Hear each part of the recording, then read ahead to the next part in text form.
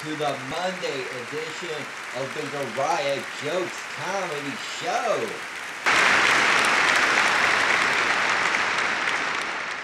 Alright, fantastic. Let's get to the Uriah Jokes.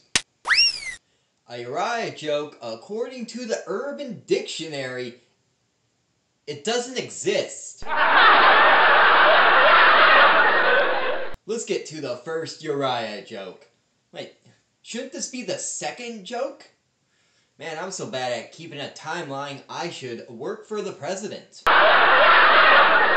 I've been trying to do an interview with a vampire, but they never give me the time of day.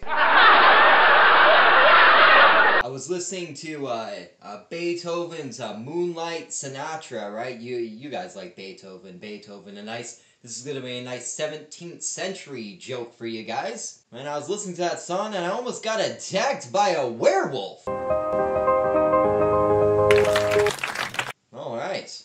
And in some coronavirus news, alright, here we go. Greyhound Canada announced cancellation of all of their routes. So even the coronavirus took a long time to get to the Greyhound. Hey, those have been the Uriah Jokes.